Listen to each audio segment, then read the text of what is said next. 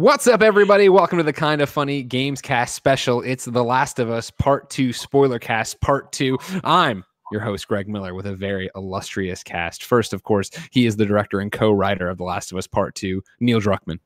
Woo! What's up, Greg?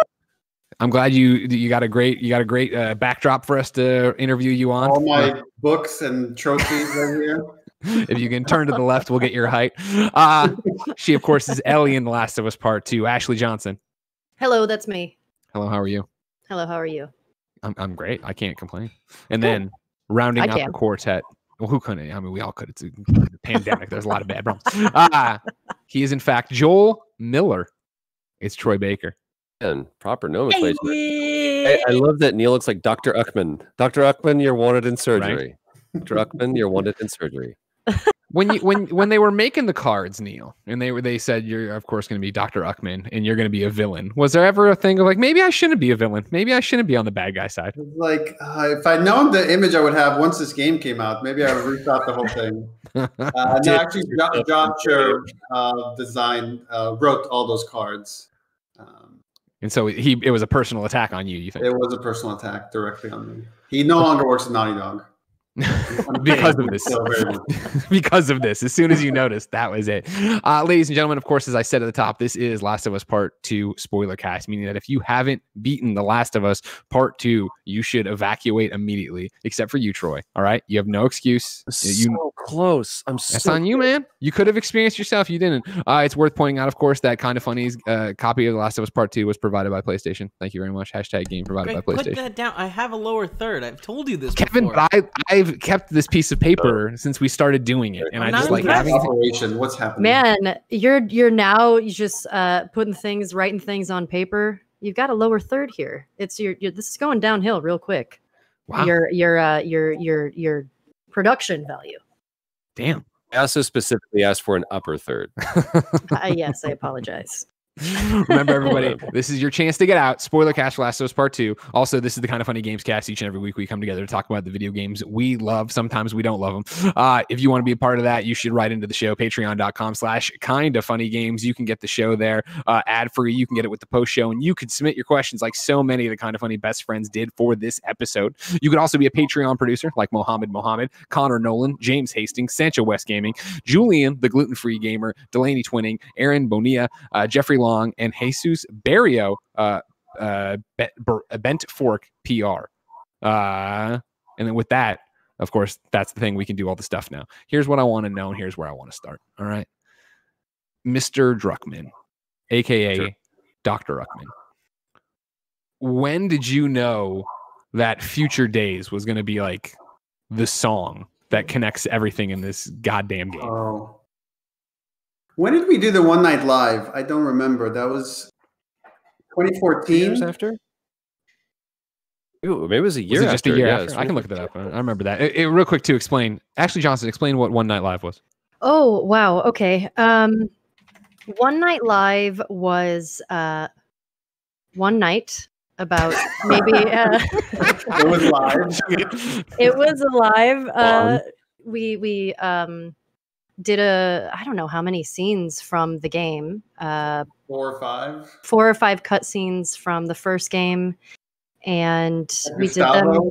Gustavo doing the live music, and we performed it live. Everything was live in a theater, and then there was one additional scene at the very end that was not posted online. Yeah, so it was a Jeff Keighley brainchild. He wanted to do that's right. Readings of the scenes on stage, and so we decided to kind of stage them out with the actors. And the thought was when he pitched it to me, I was like, well, if we're already going to be on stage, what if we write something specifically for the stage, like a scene that just takes place in one room? Sure. So created a extra epilogue for the first game between Joel and Ellie, and it was about Joel giving Ellie the guitar that he promised her, and then singing the song.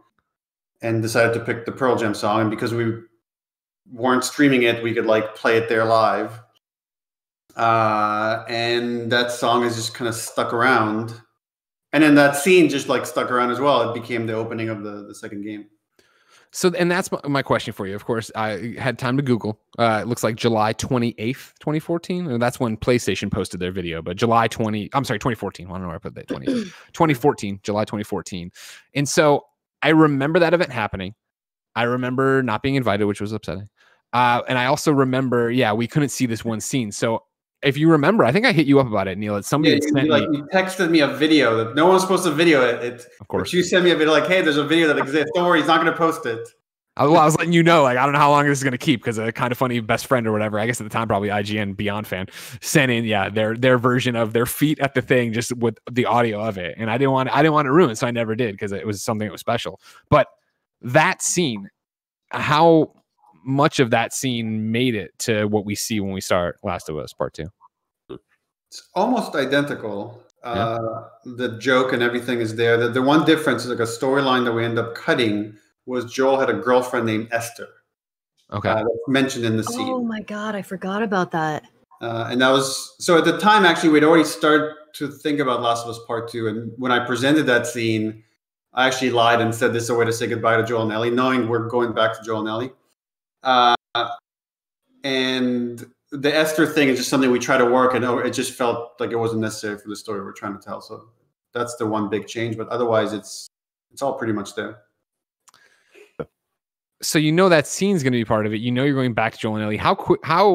I remember when we had you on for other spoiler casts and talking about Left Behind and all that jazz, and you were always like, "Oh, well, maybe we'll come back to Last of Us." With the cool voice you have, maybe we'll come back to Last of Us if we have a story to tell. Like, did you know from basically the end of Last of Us Part 1 that you were going to come to a Part 2 like this? Close to it. There was a while when I tried different stories that just didn't pan out, and. I forget, like, I feel like I want to say it was Comic-Con, Troy, when I pitched you the story. It was some con. We were like at some after party, and I pulled you off to the side. Where was it? It was at the BAFTAs, and we were at the after party. Somehow we had migrated from going downstairs, that champagne reception, and someone was like, we should go here. And we left. We went to like some dodgy bar in the East End of London. And it was like super late at night, and we were standing outside and nobody else was around. I think we were waiting for like an Uber or whatever. And you just go, I think I have an idea. And I went, no way. And that's where it was in the parking lot. Like you showed me the idea. It was super late at night. It was foggy. I remember. So yeah. And I remember like pitching it to Ashley as well when I pitched her Left Behind. So by the time we're already starting to work on Left Behind, knew the rough structure of Part 2. It's funny is that there's a lot that has changed. That's why I'm like this close to the end of it. And I don't know. There was even so much that changed from the time that you shared that with me. And then flash forward to, I went over to the house and you sat me down in the office like for an hour and a half, walked me through the story. Already seeing some of the differences from even that iteration. That inherently just will change. You're going to have a different game's going to grow. The game's going to evolve. It's going to iterate. And so as I get this close to the end, I'm like, I don't know what's going to happen. And it's never been in this situation before. Don't spoil it for Troy. Don't spoil the ending in the Spoilercast for Troy. Aliens. He's got a heart out. He's got a heart out in 30 minutes. So when he goes, that's when we can actually turn the corner. Yeah, that's when. So we'll keep it. I won't ask about the very, very end until Troy Baker leaves the Spoilercast. That's how we'll do it. But I guess I want to start. I guess then, with the cast here. Of like, Ashley, was there ever a hesitation to come back, or when you heard the story, a hesitation from what a departure it was? No, I think this game for me and the story that we have been able to tell, this character, the characters, the world, it's such a huge part of my life, and it's something that I care so intensely about that having just the experience be in the first game, I needed more. Yeah. And it's a heavy world to live in, and it's an intense shooting, which I'm sure we'll get into it, but I wanted to continue the story, and I think the only sort of hesitation and nerves that I had were kind of knowing that Ellie was going to be the main character that you follow throughout the game, and that I wasn't going to have Troy to lean on as much. And, you know, I learned so much from Troy and Neil and everybody. And that was the first game was my first motion capture experience. And so much of that, I leaned on the two of them. And it was interesting to get into the space and then try to just trust myself and trust what I learned from Troy and go from there. But I there wasn't any hesitation. I was so excited to get back into that character in this world again, because it's, you know, Troy and I always talk about it, where that first game was such a collaborative and creative experience for us that that's where the bar was set for me from anything that I've worked on since. That's awesome. Troy, same question. Like hearing the story and, you know, knowing Joel's role in it, at least from as far as you've played, was there any hesitation? Did you think it, you know, is there that part where you think like, is this really where we'd go with this? It always kind of answered about this idea of, you know, how far can you really take Joel? Like part one is so much of the story of Joel's redemption, the reclamation of his humanity. And so you can easily, in an abstraction and when everything is safe and hypothetical, go, wow, it'd be so impactful if that was taken from Ellie in part two, and we should absolutely do this. Then when you find out that that's what's going to happen, I felt myself backpedal, and I felt myself come fearful of, because it was now sacred, belonged to the world, and world by and large had taken this story and clutched it to their hearts.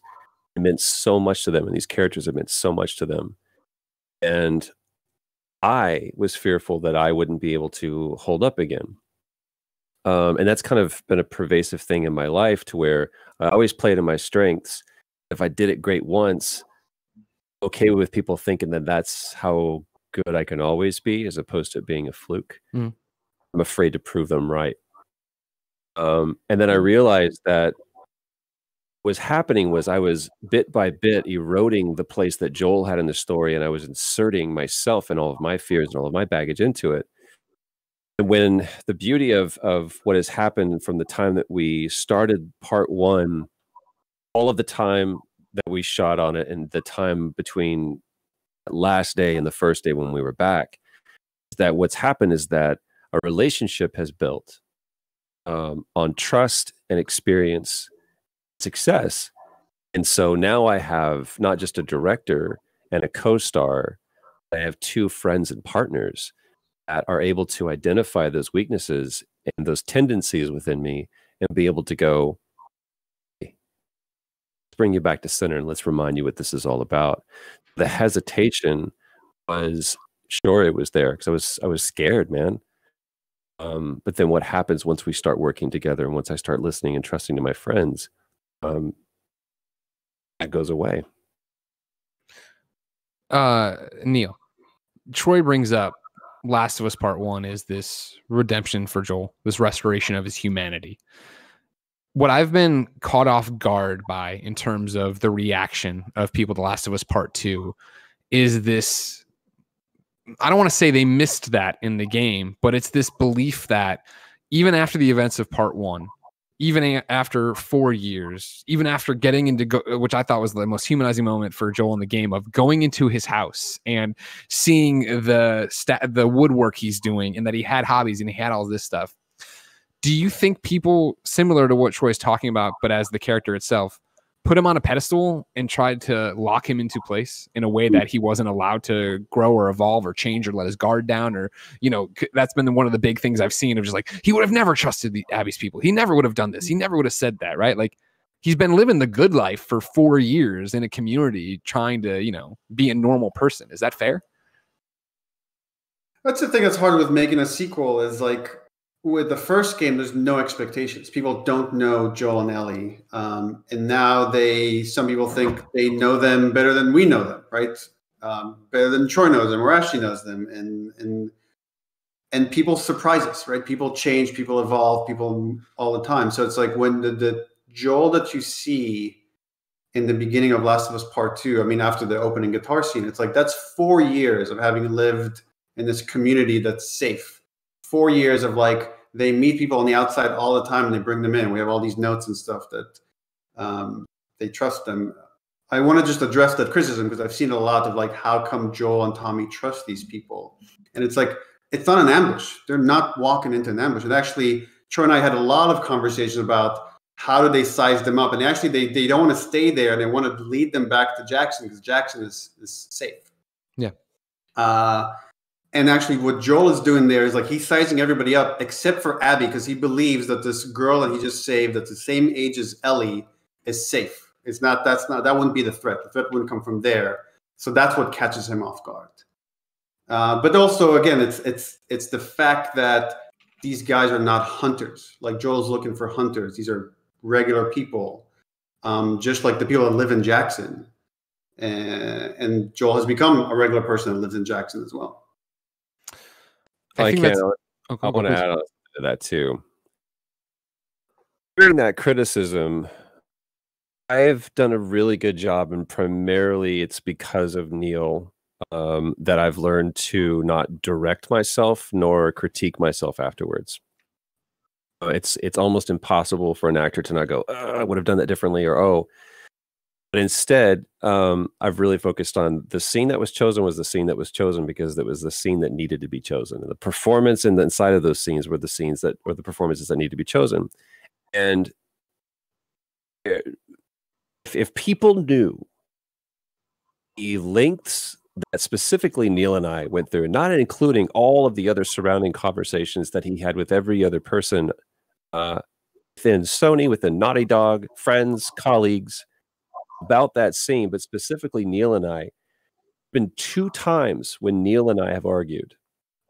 I was one of them, and it was because there were 2 people that desperately loved this character so much and wanted nothing more than for this character to be respected. And if Neil and I had arguably care about this character more than anybody else in this whole fucking world, ended up there in that scene, not to diminish or disrespect the opinions of others, have that conversation with us, then feel that way. That was not haphazard. It was so carefully, lovingly curated. And there's the one thing that I fall back on for the criticism of my own performance. There's a specific moment in that scene. The thought that Joel has is, this is what happens when you drop your guard. I allowed myself to trust. I allowed myself to love. I allowed myself to feel. I allowed myself to be safe. And this is what you get. It's a moment of regret. Even inside that moment, he goes, do it all over again. Because what I got was the girl. And the fact that that moment doesn't come through without a line of dialogue, moment of a look, if anything, falls on my failure to be able to present that moment. But rest assured, that moment is there for Joel.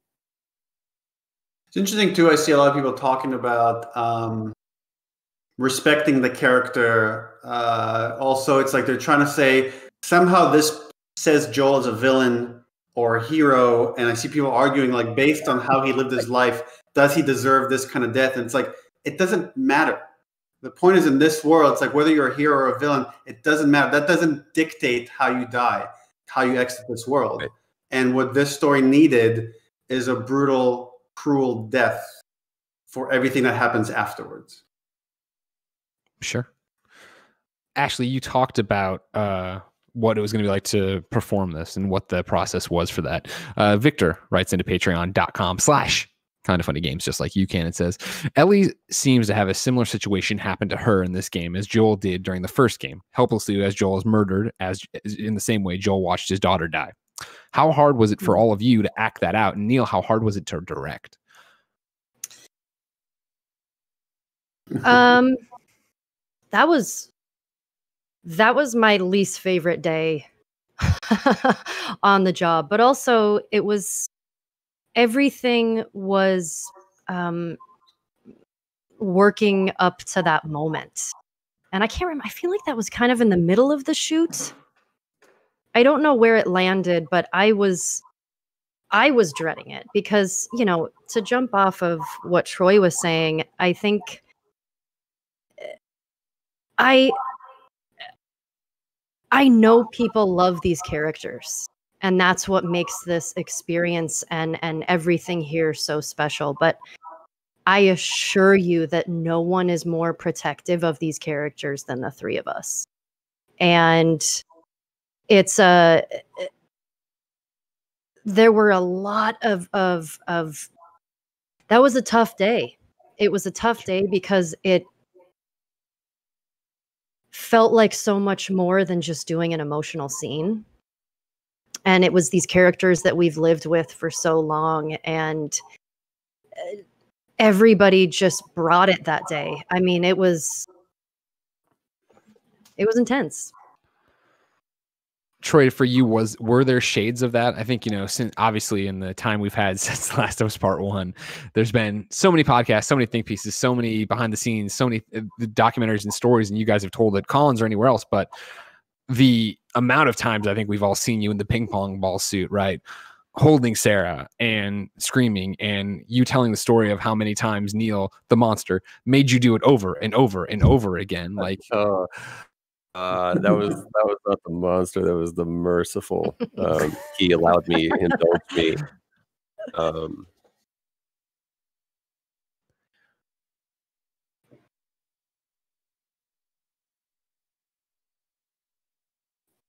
Somebody asked me the question. They said, "How did you prepare for that scene?" And I could tell them, "Oh, well, actor, you pull from the experiences that you have and all this, and we had years of talking and discussions and all that." And the truth is, there was no preparation for it. It was understanding the beats that needed to happen. It was understanding what the moment and the stakes.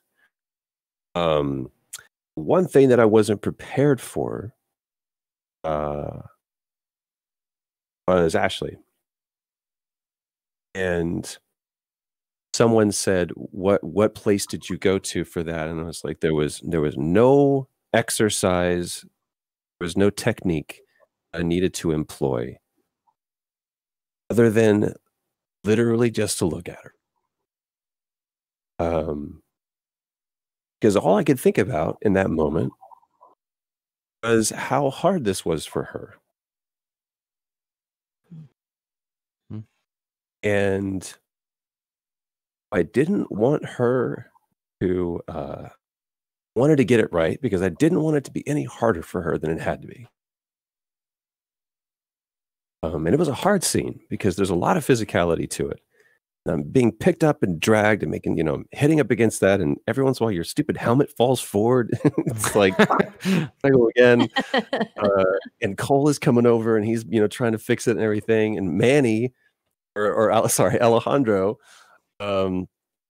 who I love, and I haven't seen him since Uncharted 4, is there, and like Chase Austin is there, and he's the young version of Sam, and I'm like reunited with all these friends, and Laura Bailey's there, and I'm like, fuck, man, I'm surrounded by all these friends, and Patrick,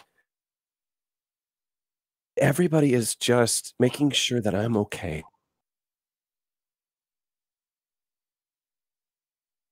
And no one's checking on Ashley. And that, for some reason, just got me because, man, I'm sorry I'm trying to keep my shit together right now, but I mean, it's fine. No, I know. I'll buy you some time, Troy. Like the thing I tell people when we talk about this game, and I'm always asked, like, did you always know Joel was going to die? How'd you feel about it? It's like, I always tell people, it's like, motherfuckers, nobody loves this character more than me, except for maybe Troy Baker.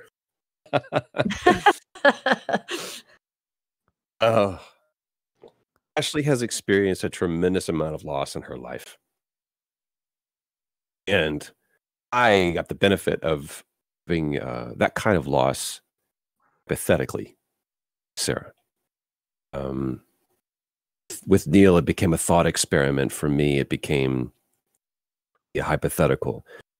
But for Ashley, it was real. And to someone in that situation and say, hey, how about for shits and giggles, we reenact a traumatic loss in your life? Just felt so sorry for her. And that's what made me want to get it right the first time, because I didn't want her to have to go through that again. Oof. And so then, Neil, yeah, you have all this emotion in the room. You know what these guys are pulling from.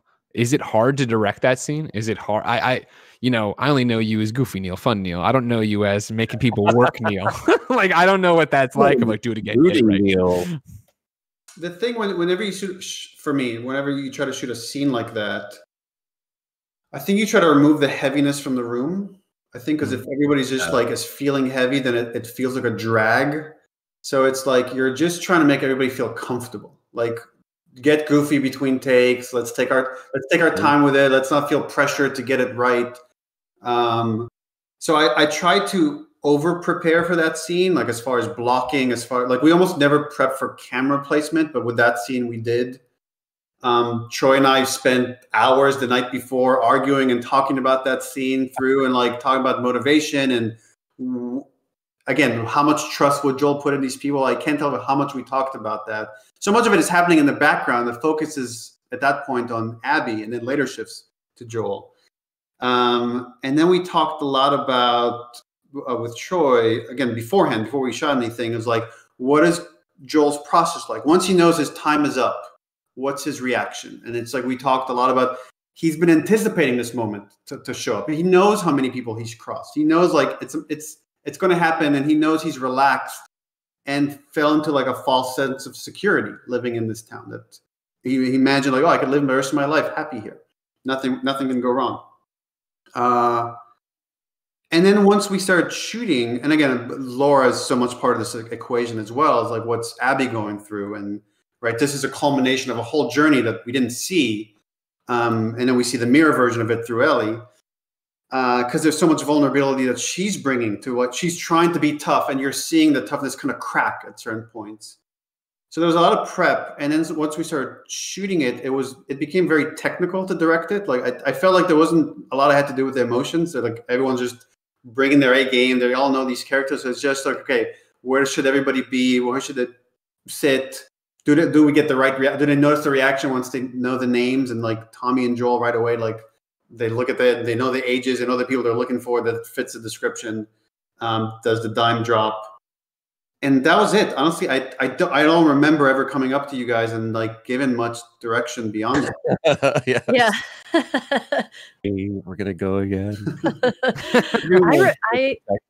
I do remember. It's funny because when I talk about that scene, there's a little bit of distance that I need to have with it because it's hard to talk about. But all I remember from that, it's funny. You get a scene like that as an actor, and like Troy said, there's only so much preparation that you can do, and sometimes you don't know what you're going to do on the day. You don't know how your voice is going to come out. You don't know what it in particular is going to affect you other than, your beats in the scene, like Troy said. But the biggest takeaway from me from that day and from that scene, the two of us locked eyes and there was no one else in the room. Oof.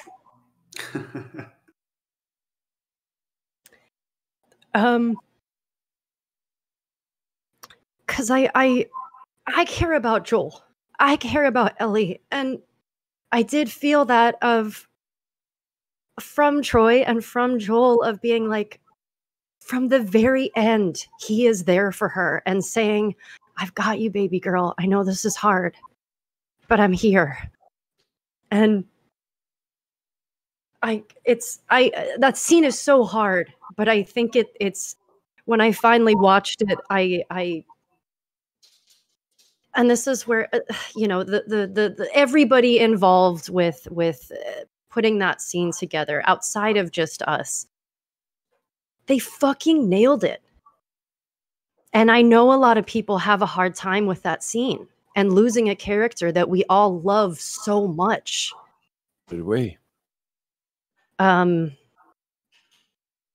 Yeah, it's hard. It's hard. That scene fucking affects me a lot. One of the things, just to go off on a tangent real quick, is we wanted to make a scene that would disturb us.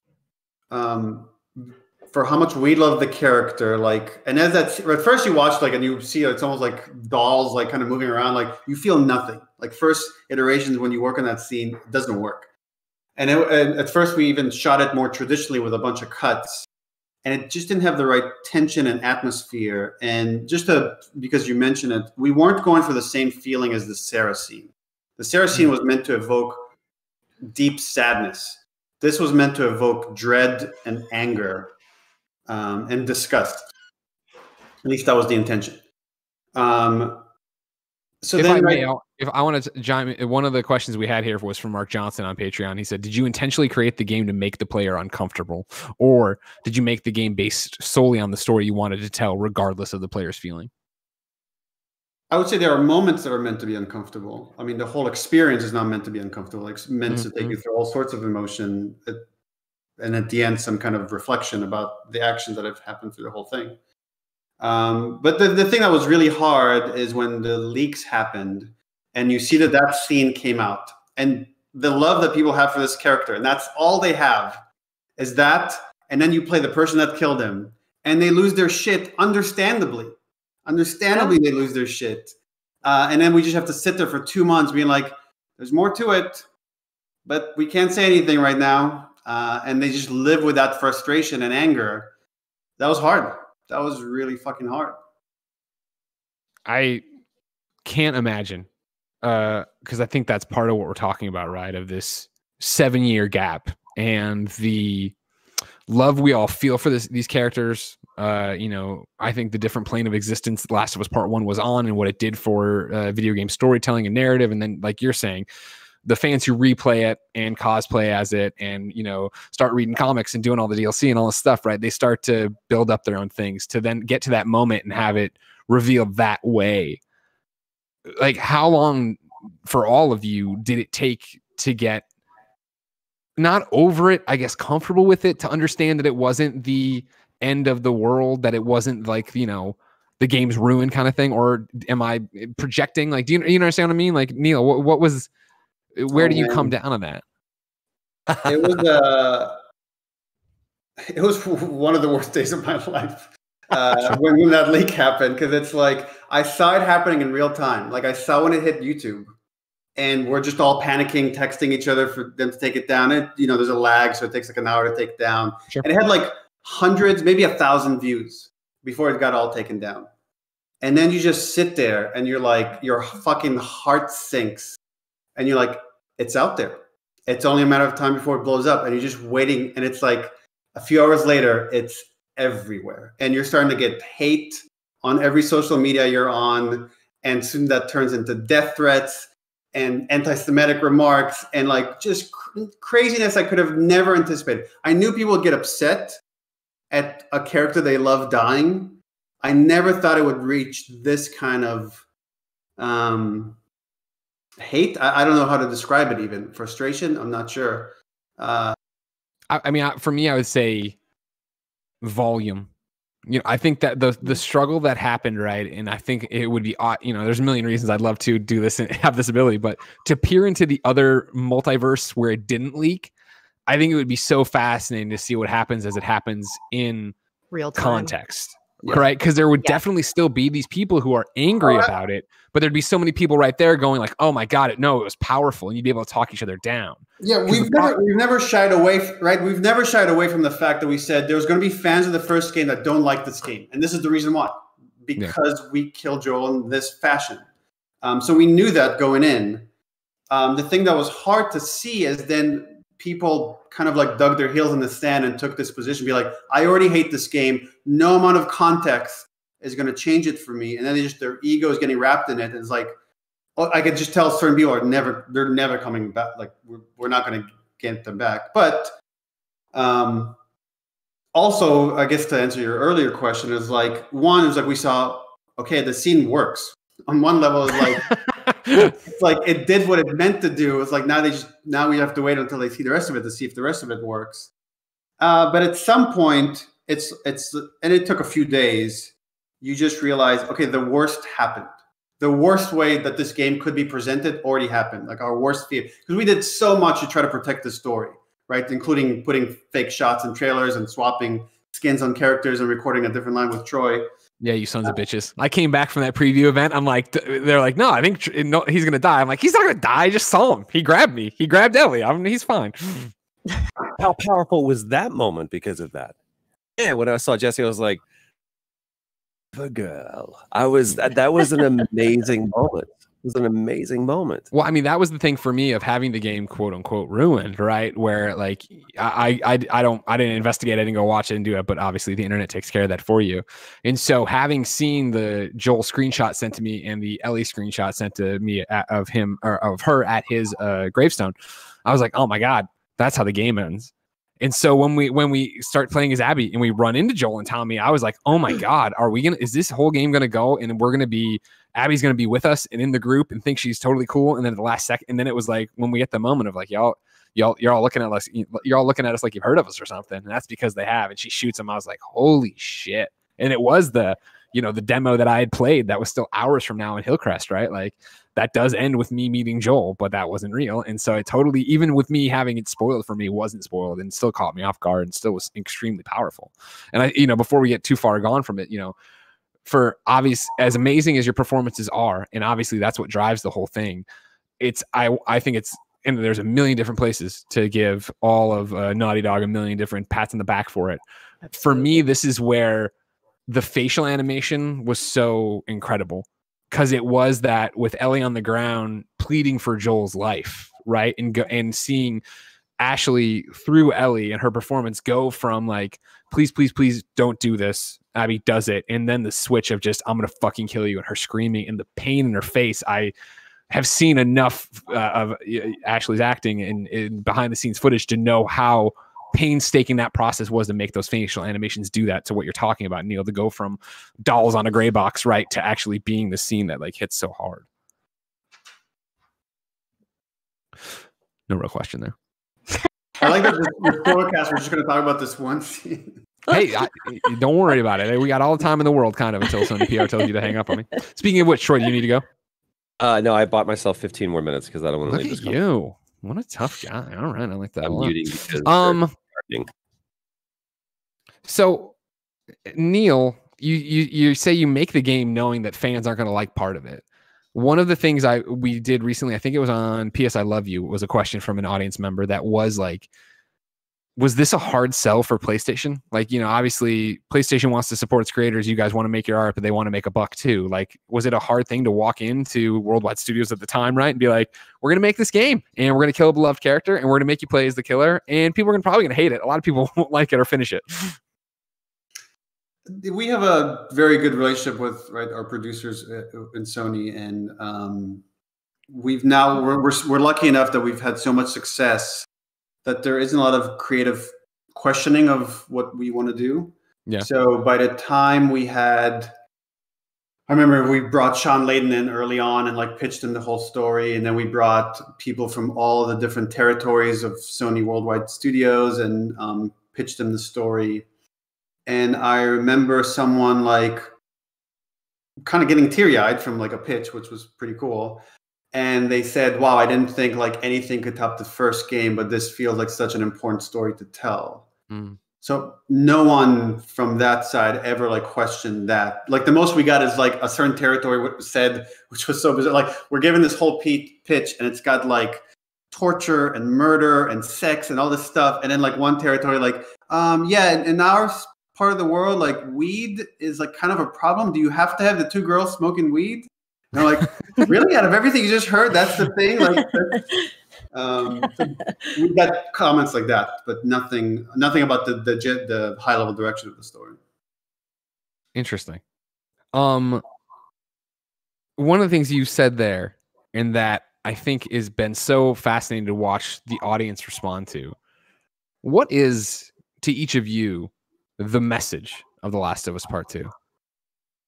I've seen so many people go, oh, and this is usually in the dismissive sense of like, yeah, I don't need this game to tell me violence is bad. That's what the message of it is. And I've never gotten that. That wasn't what my takeaway was. I've been in a bunch of different spoiler casts, and I always defend that that's not what I took away from it. That's not the message I had with this. Like, Ashley, when you get this and you get the pitch and you start, going into that character of Ellie in this place, what is it for you?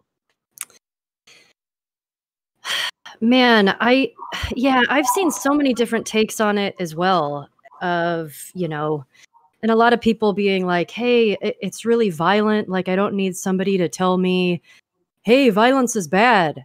Yeah.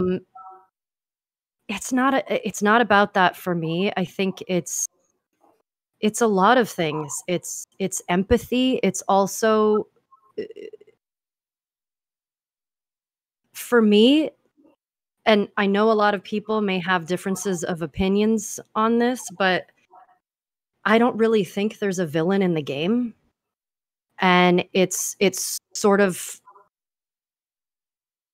which is hard in storytelling, because most people are like, well, this is what you're supposed to stick to. There's a structure to things. And this game and this story kind of flip that and say, well, not really. Because most things in life, you think you're in the right when you do things. You're like, no. I was in the right here. I did the right thing. And I needed to do this thing and have this reaction because I'm right. But I don't know. I still am trying to summarize what the game means to me. Oh, hello, sir. Sorry. Yeah, the king's here. Portillo Hello, demanded to come up. Portillo. Sorry to take you. Your message. But I mean, it's a conversation I like having because I feel like nobody's had the same answer. And that, to me, like, for the record, I love the writing in this game. I love this game. I love this story. I am so proud to be a part of it. And I don't know. I love having conversations like this with people. Fine. Saying, here's what I thought. That's what's part 4. Troy, for you, what's the message? message? I want to hear Troy's take on it. There's multi-layered. I remember the first time that Neil walked me down the story, and he was like, "This cycle of violence." That to me is at the foundation of this. But as you play through the game, not hear about the game, not talk about the game, but as you play through the game, what became more and more clear is that obsession will cost you everything. And even Joel heralds that in the very, very beginning, where he says there was a cost. And there's a cost to, obviously, what he did, his actions. There was a cost to the world. Ultimately, it cost him everything. Just as it cost humanity, it cost him everything. There's this level of obsession that Ellie demonstrates, that Abby demonstrates, and they're parallel, and that they both just can't let go. If they would just be able to let it go, and they could potentially live better lives. But it's so systemic and endemic to who they are that they can't. That's on one level, is that what this says about who you really are, and that is almost most perfectly personified in Lev. That this what parents will pass on to their kids, unintentionally, and often with the best of intention, is we can pass on the sins of the father so easily, because we're not willing to change our conversation, and because we're not willing to learn and let our own obsessions go, no matter how minor or how impassioned they are. That is the context, or that's the story that happens within the confines of the context of the game. To me, what is almost as equally as powerful is the external conversation that comes in the wake of this game, which is, just as part 1 shifted the conversation about games and media, and even was reflective of our culture, so is part 2. This everyone talks about how this feels like such a departure. Not everyone. That's hyperbole and inaccurate.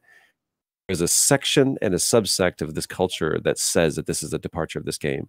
And it is absolutely not. It is 100% in line with this game. And the fact that it is revelatory and relevant to this culture and holds up a mirror. And the fact that there are people who say, I will never play it and you can never change my mind about this game is exactly where our culture is at. Because even when you show someone that they're wrong, right now, it is anathema to our society right now to go, you know what? Maybe I was wrong. Let me give this another shot. That is just not where our culture is at. And not unfortunately, The Last of Us holds up a mirror to that and says, are you willing to hate the thing you love? And not only will you love it, will you selflessly love it? Don't love this thing selfishly for what you want it to be, but can you love it for what it is? That is this game. I've never played a game in my life that requires so much of me. And it refuses to allow me to love this thing selfishly, and it demands that I love it selflessly. I've never experienced that before. Any game that I've been in or not been in, just played, this is something that is wholly unique. Agreed. Neil, what's the message? I'm always afraid to answer these questions because people Coward. Put too much weight. I guess I'll say a couple things, which is, when we first started talking about this game, I said, the first game's about love, this game's about hate. That's not true. Both games are about love. And both games explore the most wonderful things love can provide, like when you see Ellie and Joel in the space capsule and how much these two characters are willing to do for each other in these really sweet moments.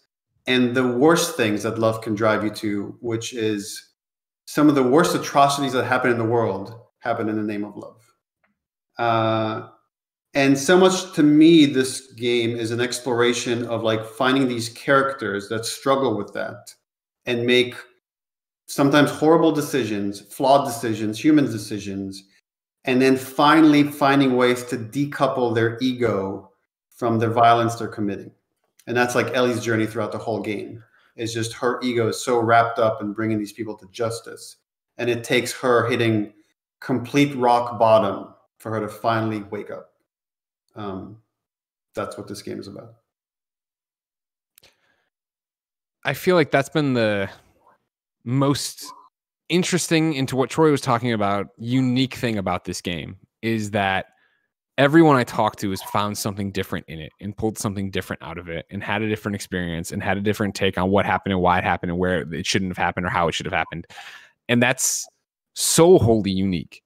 And I can't compliment you guys, you three, enough, and obviously everybody who worked on the game, to give a piece of media that, and I don't know if it's offensive, but I keep saying is more than a game, that it's somewhere between a book, movie, and game. There's something happening here in the way that I think people will be discussing this in the same way you discuss novels in English class and you discuss things with your friends at the bar beyond well, why didn't Captain America do this? No, I don't mean like that. I mean in legitimately playing this game and wanting to scream at the screens the entire time of Ellie, you are just repeating Joel's mistakes. We saw you don't. I don't understand why you don't get that.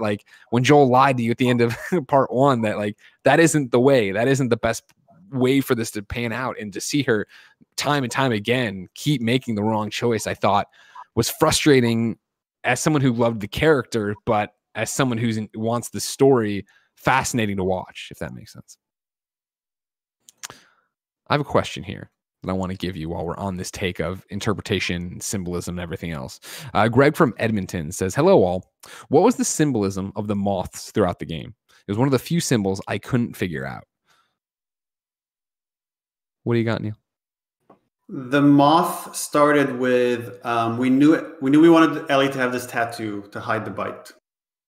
So we hired Natalie, I'm forgetting her last name right now, a tattoo artist that came by Naughty Dog and designed a tattoo, and she came up with the imagery of the moth and the ferns. And once we had that, and there were some interesting things outside of the game of moths represent death and stuff, but that's less interesting to me than how we were then able to leverage that imagery in the game to create an association with Joel and Ellie. So then Ashley Swadowski, our lead character concept artist, designed the guitar because we had a partnership with Taylor Guitar. And she's like, oh, it wouldn't be cool if like the moth on Ellie's arm was on the neck of the guitar, and that's how she got the idea to get the tattoo, and that's a guitar that Joel gifts her. Now there's this whole other meaning to this moth. So it really became to symbolize for me this relationship, this connection that she has to Joel even once he's gone. Is there this symbolism of light and dark? This is something that Christine Steimer from What's Good Games brought up when we were doing the spoiler cast and when her and I were playing through it and talking. And she brings up that great line from Owen, right, where Abby's like, "What happened to us?" And Owen's like, "I think we just forgot to keep looking for the light." Or I might have screwed that up, but you wrote it. You know what it means.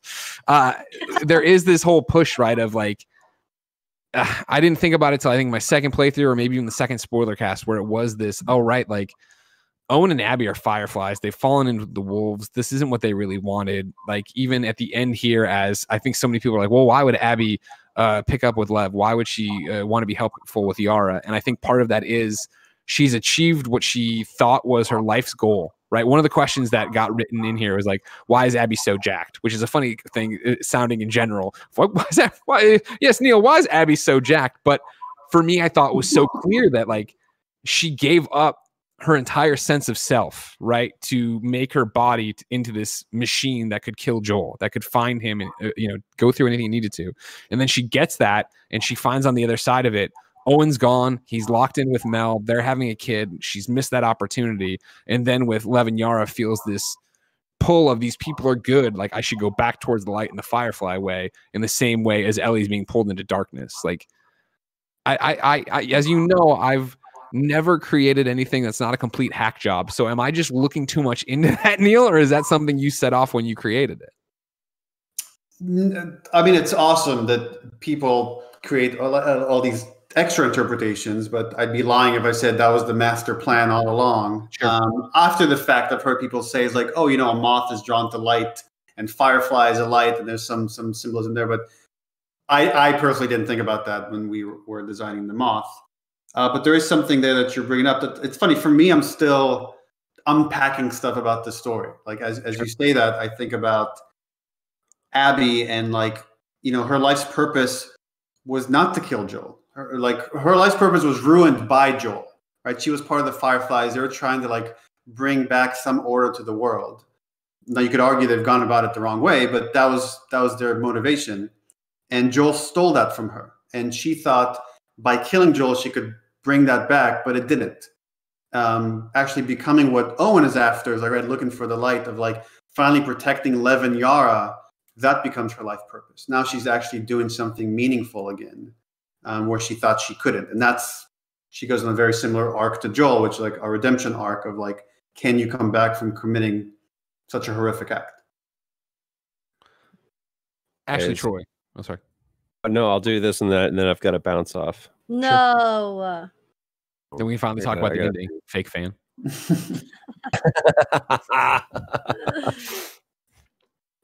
You're going to do this as in the question I'm going to give? Because it's one for both of you.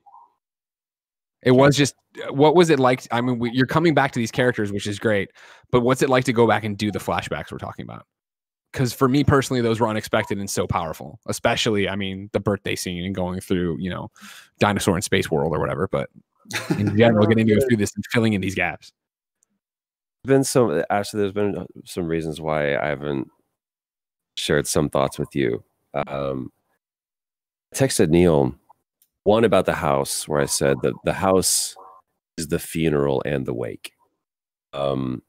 It's this beautiful, solemn moment, and there's still moments of celebration, but never before have I been in such concert with a character, whether I've played him or not, where when we go to the museum, Troy knows what moment is coming. I am so giddy, can't wait, but I also know that as soon as we're in it, we're that much closer to it being over. I didn't want it to be over. And you're also wanting to take in every moment that you can that leads up to it. And it's mark everything that she's doing. What does she pick up? What did she notice? How does she feel about this? And I'm wanting to I did every possible thing you could do in the museum before we got there. And I was like, I am Joel. In this moment, I know exactly how he feels. And it's those moments, if we had played them linearly, not have had as much impact, nor would Joel's death, because it's what is robbed from you that makes it have the most impact. And just like Left Behind added so much weight to the previous game, it's like you need to experience. This is Ellie unpacking this as she goes along. It's not done for the benefit of the player. It just happens to be a byproduct. This is Ellie going through this, recalling and putting this story together for us. Those flashbacks to me show the respect and the love and the care and the understanding that everybody, I keep saying that certain people feel is missing from this. And I'm like, unless you play the game, you'll never know that. You'll never experience that. You'll never see the beauty that lies within the tragedy. Ash, well said. What did you think? I mean, when you know you're coming into this game, when you know you're prepping to be this older Ellie, this hardened Ellie, this, I think, disenfranchised Ellie, is it hard to go back to being a younger Ellie, to happier days in most of these flashbacks? In some ways, because I think any of those flashbacks that we shot, there's a hint of nostalgia there for all of us, of going back to these moments from the first game and that time of, that's a happy time in Troy and Jesus and Joel and Ellie's relationship. So it's like, obviously we feel like we're these characters. But there was also, I think whenever we shot those, just a hint of sadness, bouncing off of what Troy said of, we know the outcome and it's hard, but all of the flashbacks that we shot were just some of the most special days on set. And especially, I mean, that's one of my favorite sequences in the game is the museum sequence. Oh, of course. It's just, it's stunning. And that was one of my favorite scenes that we shot, actually, was in the capsule. Dude. Yeah, I love those scenes. Neil, how much, like, the capsule, Ashley, you say it's one. Do you have to go? Hi, Troy. No. Dude, you know me. I would talk to you guys about this forever. I do gotta go. I really, Greg, I don't have to say this, man. But yeah, I love you, dude. I appreciate you for giving us the opportunity to share these thoughts with you, man. No, I know nobody's been ringing your phone off the hook to talk about this game. It sucks, So if only there was anybody who wanted to talk about Last of Us Part 2 with you guys. No, thank you for coming. Finish the game, Troy. Okay, I'm gonna go finish the game. I can't wait to hear your thoughts. All right, bye, Troy. Bye. Oh, look at that! Kevin was ready. He's got his little. As people drop out of this, there'll be a black and white photo to replace you. Jeez Louise. Neil, Ashley says those are some of her favorite, the space capsule favorite scene to record kind of thing. How do you record something like that? Like, how much? I wouldn't be surprised, I guess, if it would have been that was more VO. Is that them laying on the ground? Like, I know how you always talk about when you're making these kind of things, it's the ping pong ball suits, just blocks and wooden things that you're pretending is this. Like, how do you go about shooting something that it's that personal and it's that close up and it's the reflections on the visor of the helmet and her facial animations? It was funny when we shot that, we didn't have the helmet idea, so we were shot without the helmet. And then we had just all this lattice work, these pipe work that the team built so they could touch and swing in, but they're actually doing all the physicality of lying in those chairs. Yeah. And I think we had stickers or something for buttons. I forget.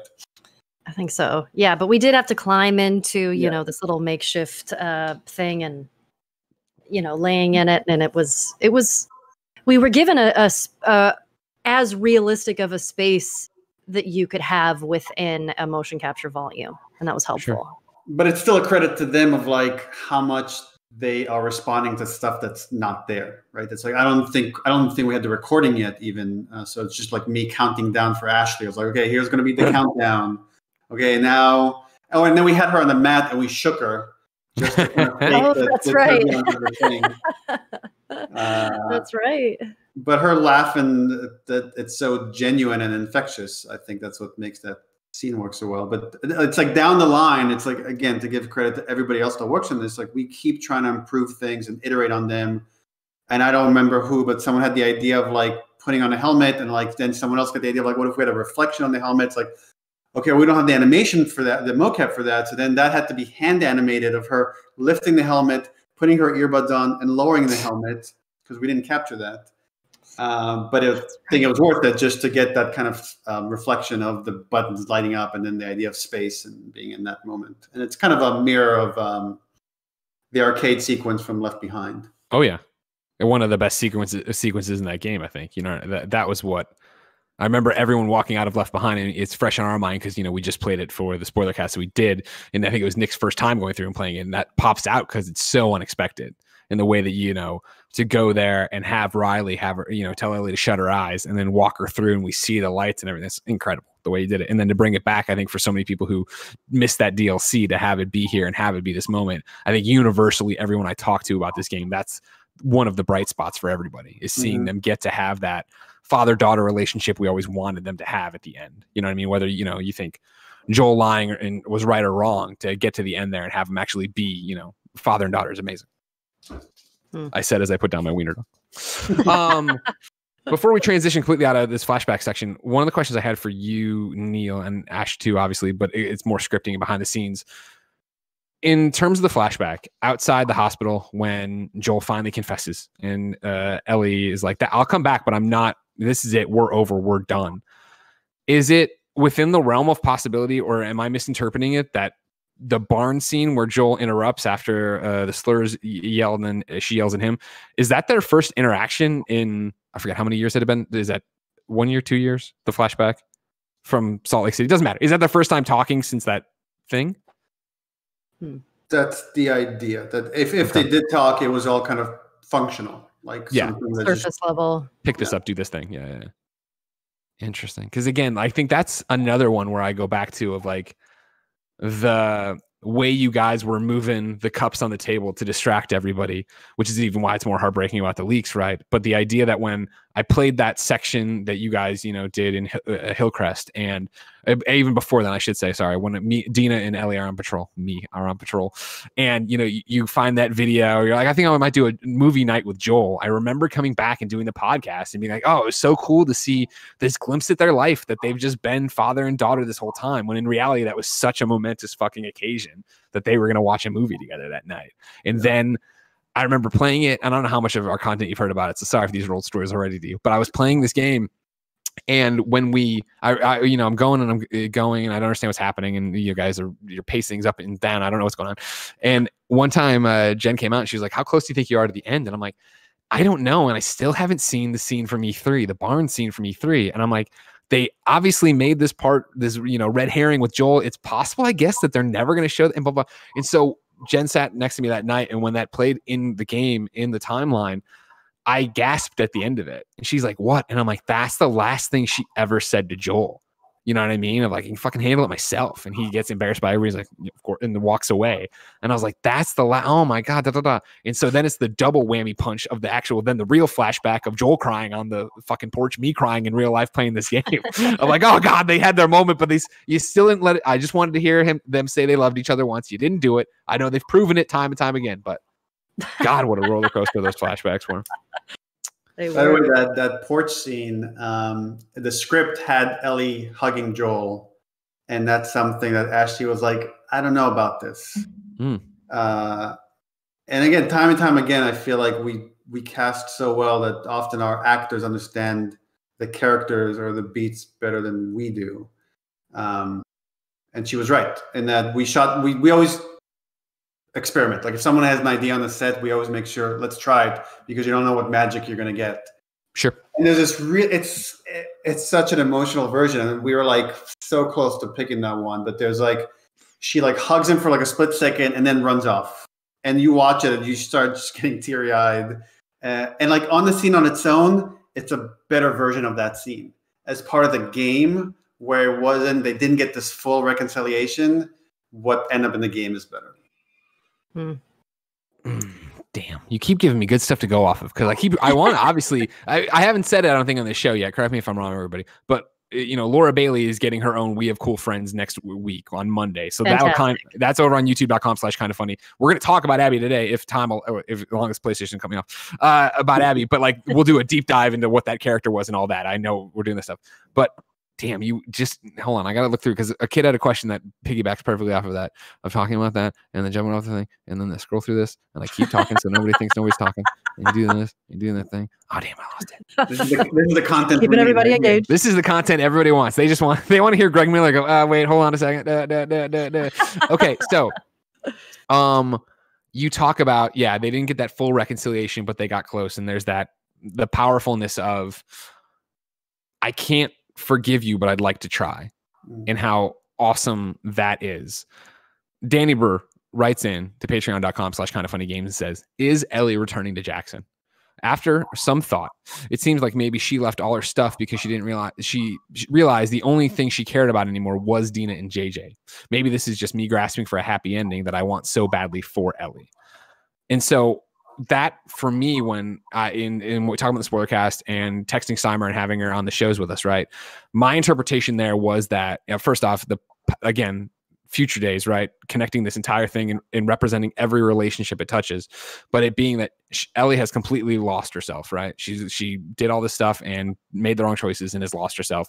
And for me, it was leaving all of her passions and loves behind and just going off to whatever, hermit, figure it out, walk in the woods, start a new life kind of thing. And Steimer's reaction on our Spoilercast was that no, she was going back to Jackson, and that it's more rather than me hung up on the song, it's more she has that flashback there of, I can't forgive you, but I want to try. Is that the relationship she's going to go try to have with Dina, where hopefully Dina's love is in the same ballpark of that and the same power of that? Ashley?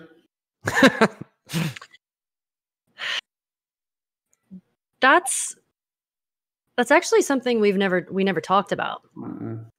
And I don't know. And I love Steimer's take on that, and I would hope that would be the case, but I don't know. It's I don't know, Neil. Honestly, I don't know either. Like that, I'm happy you said it because that was in the back of my mind. Is like, and not only do I not know, initially, Hallie wrote a draft of that scene, and it had Ellie picking up one of JJ's toys, the one that was on the tractor, and she puts in her backpack, and then she leaves. And I felt like, that's answering it too much. Like that's saying she's going back, and I didn't want that. I wanted to say she's got to figure out some shit, and where that goes, it's kind of up to you. Like whatever you took away from the story, wherever you think she's at, that's where she's going. And I honestly don't know. So Last of Us Part 3 will pick up where we have to pick what we think happened, and then we go, no. All right. So Ashley, you got something to say? Sorry, I feel like I'm cutting you off. No, I feel like me as a player. Sure.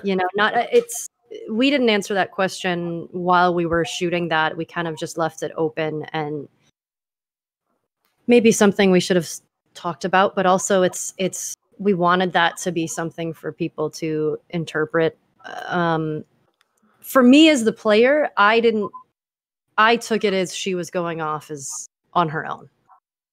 And knowing that she's walking around the house, taking it in, sort of knowing that the decision she made, she lost a lot.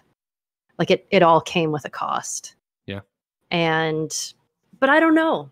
Again, I don't know. We'll see. That's why this game's going to be discussed the way it is. Because I think that's what you take it all away of. Like for me personally, like I'm in the same boat as you, where not only she's leaving all her stuff up there, the drawings and the music that I wanted her to do, and like I loved the way you did it, Neil. Of like her journal saw these cracks of like where I think she'd actually have gone, right? Where what she would do if she didn't have this weight on her shoulders, and to then get to see for a brief second in the farmhouse when it's, all happy, that no, that is who she would have been. She would have been this artist, and she would have been this creative, and she would have been happy.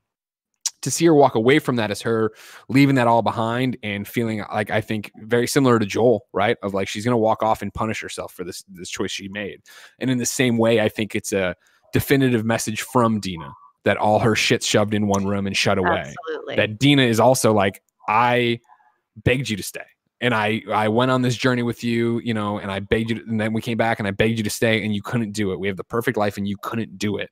Like, I have to close you off as well. And I've put all your, like, there's no note in there. Like, if you find this, there's no goodbye, right? Unless I missed it, but I have the platinum trophy, so I'm pretty sure I did.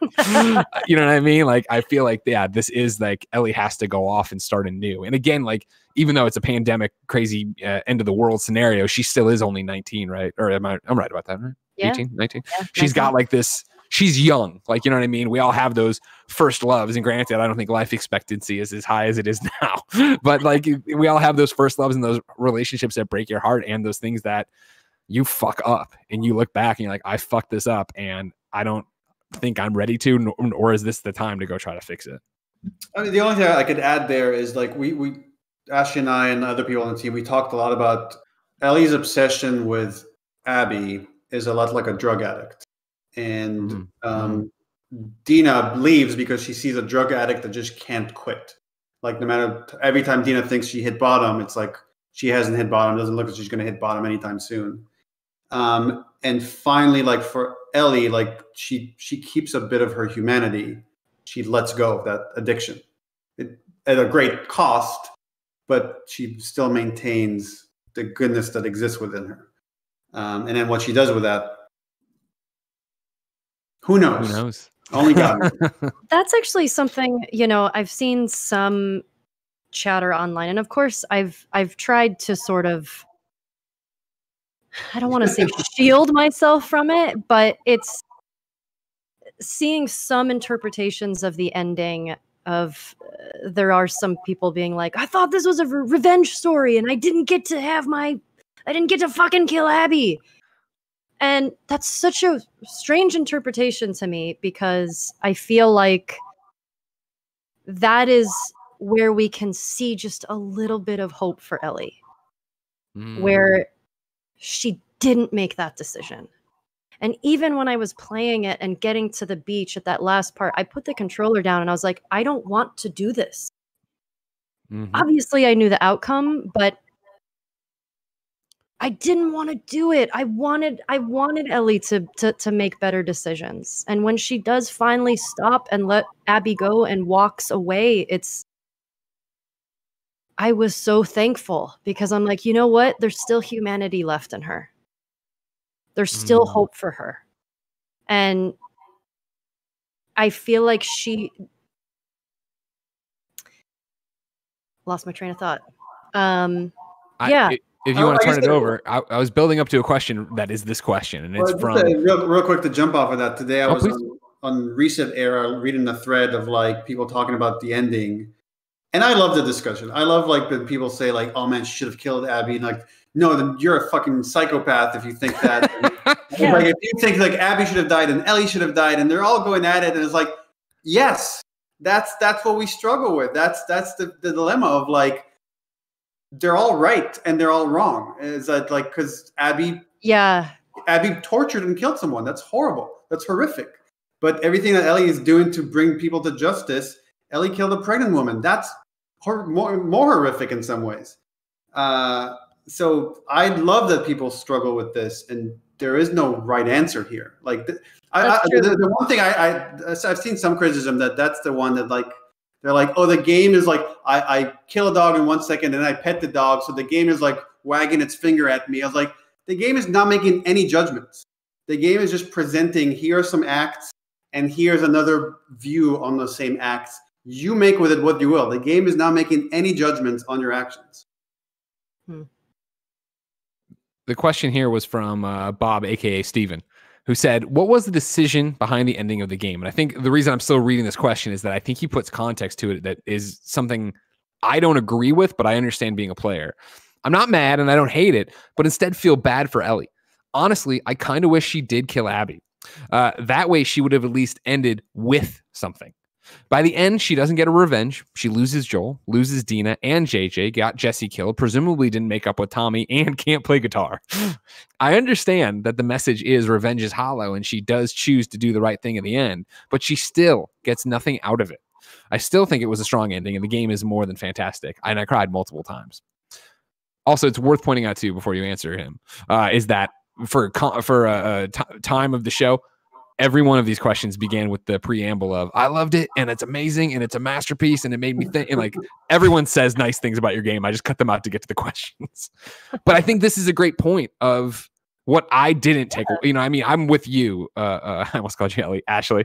Of when the fight was happening and it would be the ones where you have to come up and hit square. I wouldn't. I would stay back as Ellie, hoping I could end the fight there rather than engage and have it continue. And so when it is done, and I think this is to your point, Neil, that are no judgments. What I think the whole game is gray. And I think that, you know, we get to see these characters lose the high ground and have the high ground over and over again. And when, you know, Abby, who we've now fallen in love with, or I had at least, has, you know, walks off with Lev and is like, this way, there's boats.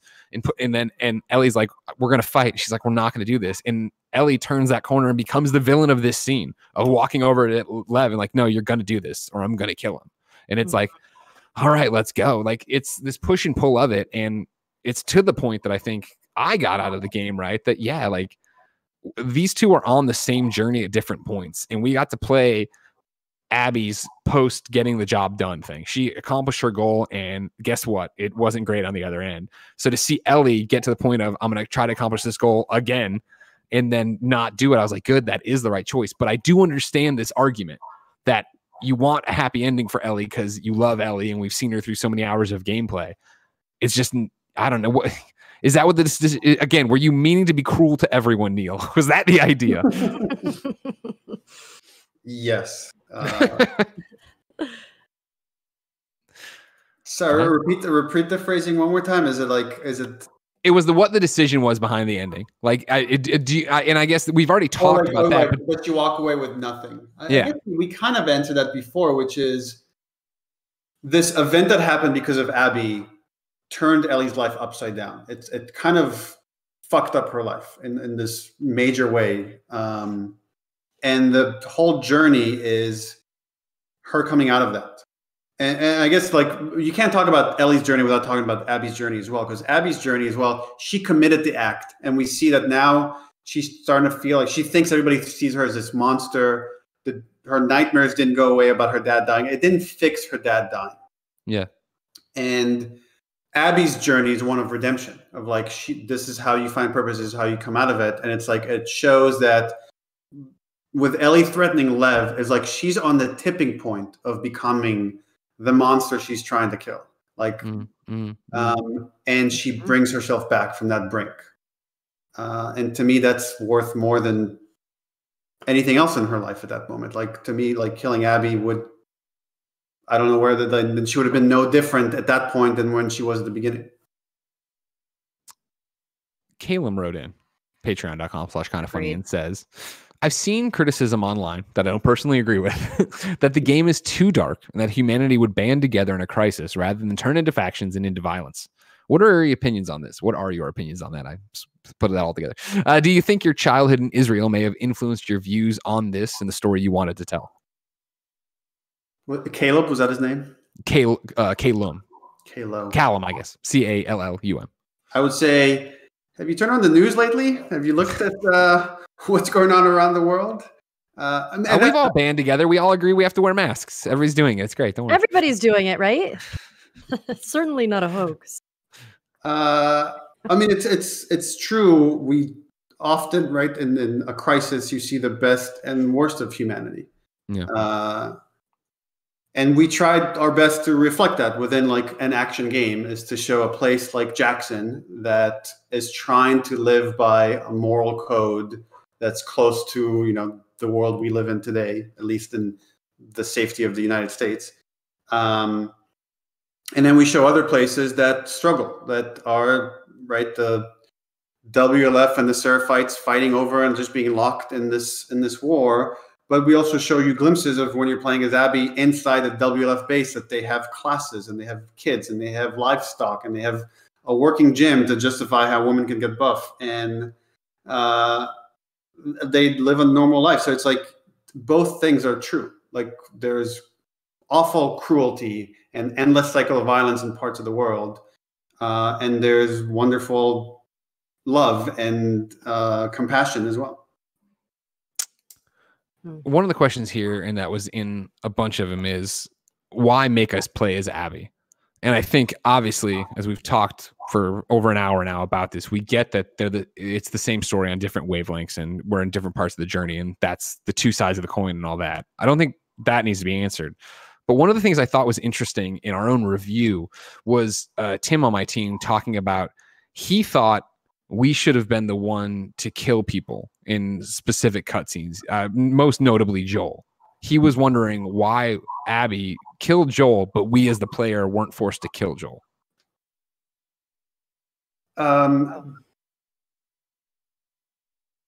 The reason for that one is like, I think you wouldn't have been on board with it. Like I know there's parts in the game that you're not on board as well, but it's like early on we wanted you to feel betrayed and disgusted and angry with Abby, which is why you play with her. And if you haven't seen the leaks and you don't know where the story's going, then you're creating some empathy with her, some connection with her, and then you feel like she's betraying not only Joel but you as the player, which heightens those emotions from how we constructed it. And then the other thing, when Joel dies, you're seeing it from Ellie's point of view. So maybe there's an argument that like the first hit we could have done as an interactive part when she first swings the club, because you are Abby. Sure. That would have been fucked up in some interesting way. But when he's finally killed, it's like Ellie's point of view, and you're helpless, and that's why there's no control there. Gotcha. Does that continue out when we talk about Nora and Mel and Owen in the way that, like, I felt I didn't obviously want to do that. And I know, I think it was the Paris Games Week trailer, right? The reveal of Abby and being hung or whatever. The idea that there was this concern from everybody of like, wait, is this going to be torture porn? Like, those deaths, I feel, obviously you need to play, I think, in a cinematic way. I don't want it to be that I have the camera in the wrong position, that I'm spinning around, or, you know, you're screwing around with it. But also it is that decision of, for me personally, and what we've already talked about of how uncomfortable people feel playing the game, that was part of this journey where I, in the same way when, and I've talked about this too a lot, sorry everybody, but when we ended Last of Us Part 1 and I texted you, Neil, I'm like, Joel was the bad guy, I was the bad guy, and you're like, were you? And you started to get all philosophical about it. But like in that moment, I made it show I had to kill the doctor, right, to get Ellie out of the thing, and that was the first time where my I guess desires didn't line up with Joel's desires, but I had to go with Joel's path. I think this entire game is that, where Ellie is making the choices I don't want her to make, but I'm along for the ride with her. And I feel seeing her kill people in those cutscenes that are pivotal characters, it made sense for me, but it was interesting to hear Tim, it didn't make sense for him. Were there ever thoughts of that, of like making them, I guess, like boss fights, or making them be something you would do? Yes, we had a lot of discussions. Anytime we have kind of action in a cutscene, the first conversation we have is like, can we put it on the stick? And sometimes, like with the Mel and Owen one, we wanted, with that scene specifically, to show that Ellie is trying to be Joel and she isn't, right? So she's trying to do the same kind of trick with the map of like point at the thing, and it's like it all kind of, she just loses control of the situation completely. And anytime we try to make that interactive, it just felt kind of convoluted and cumbersome, and like we were losing more than we were gaining. Unlike, let's say, the Nora part, that we wanted to slow things down. It's like, okay, now Ellie's going to try to torture someone to make them talk. And that felt like, oh, we can put this on the stick. And it's actually much more powerful with you having to press square multiple times. And like, you're almost like, that struggle you're describing, by the way, of like Ellie, you're not in alignment with Ellie. It's kind of mirroring what's happening inside Ellie's head, which is why I think it works in this game. Unlike the first game, where like, Joel knows what he wants to do and he's on it, and it was more important there for you to be in complete alignment. Here, Ellie, every part of the way, she's questioning what she's doing, just like you're kind of questioning what she's doing. So that's actually putting you in alignment with the character. So anyways, to answer the question, is like it worked in some instances, but we felt some of them were more powerful to just stay in cutscenes. Ash, a question that I think you are the only human being who has that perspective on. When you're playing Ellie, and I mean performing the character of Ellie, are you having the same kind of thoughts I am, or are you on the page and you've talked so much with Neil and Prep that like, no, these are the choices Ellie would make and these are the right choices? That's a complicated question. I mean, it's, you know, and also we have to mention Hallie Gross here too. Never heard of her. She's fantastic. She's amazing. I mean, everything, there was a lot already there on the page for Ellie, and there was a lot of prep work that we did, knowing the story, knowing where Ellie is at throughout the journey. But I was struggling. The sort of, okay, how do I explain this? I hate using the word motivation because it feels like such an actor word, but all of those thoughts are in there that I was even feeling while playing the game, where it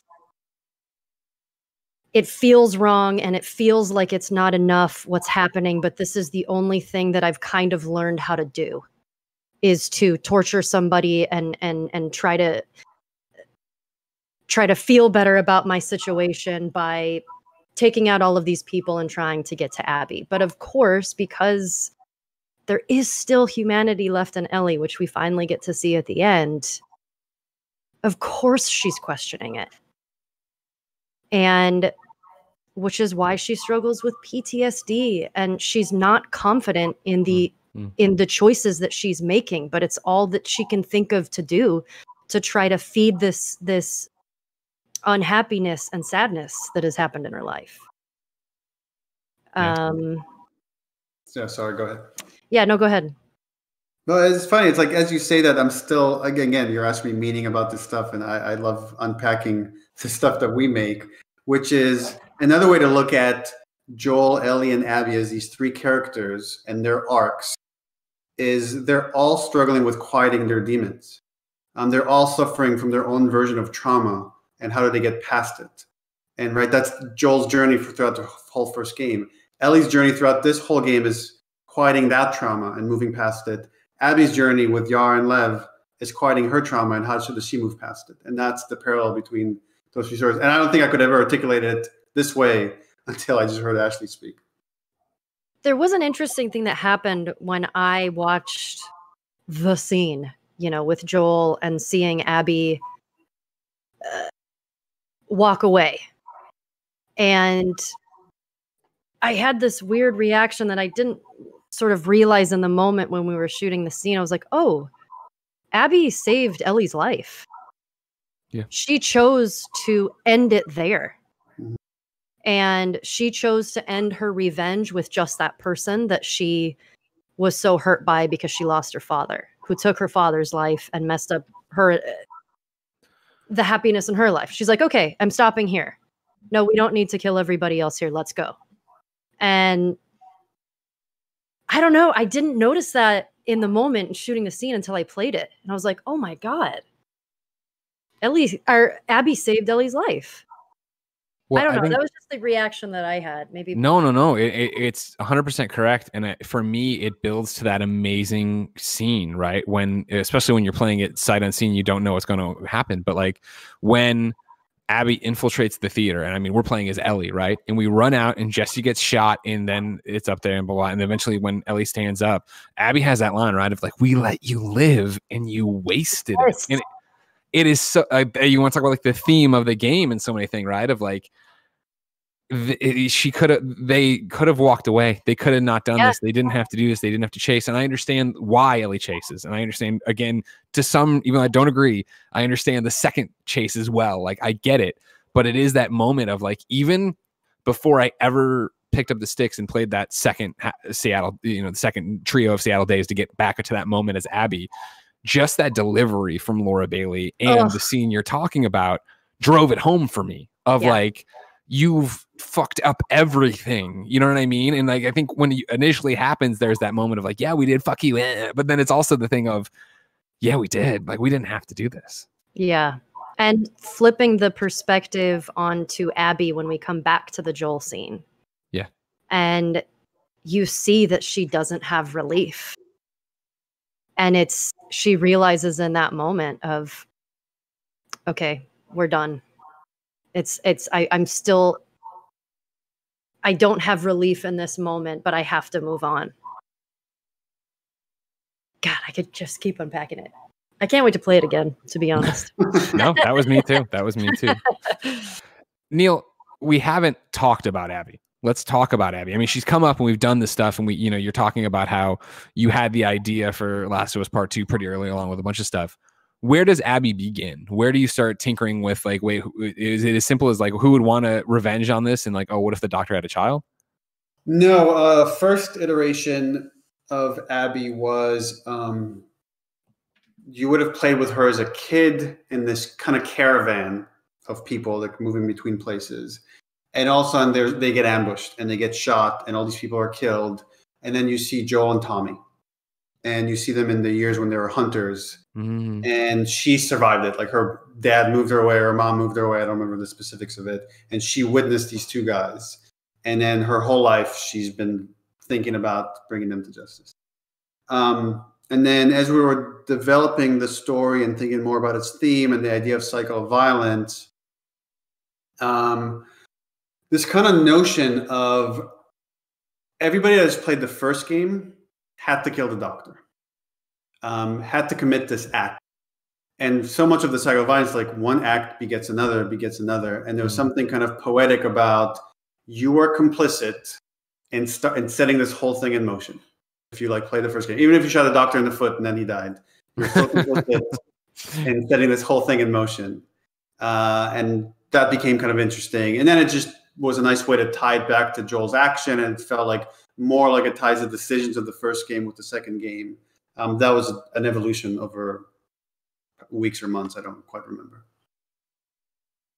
And so then when you start getting into this character and figuring out what you want it to be, was it a conscious decision to make Abby the doctor's daughter to try to give us parallels to Joel and Ellie to play off of that? How many people did you audition, or did you go straight to Laura for this?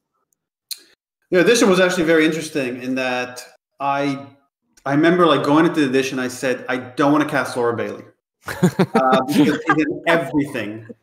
And I think Becky was like, well, you know, Becky's Becky Dodd, our casting director, is like, well, you know, her agent that submitted her. I was like, and I was actually thinking of Laura for Dina because of like. I remember that, and I remember I was trying to make that sale because we were all bowling or something, and then Laura and I were like flirting in front of you to be like, see how great our chemistry is together. I remember that. And Neil was like, no, this is not playing the way you think it is.